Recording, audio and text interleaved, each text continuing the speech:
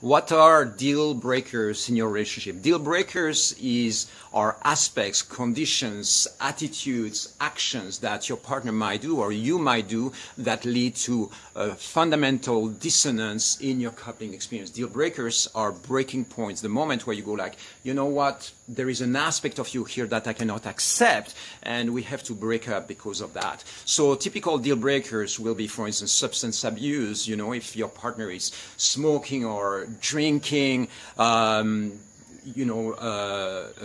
drug abuse and stuff like that. There might be attitudes also, for instance, physical abuse or emotional abuse, lack of stability, lack of vision for the future, lack of perspective and goals together. So there can be a whole lot of deal breakers. I just want to introduce the concept to you so that you can really use if you notice that this is happening in your life.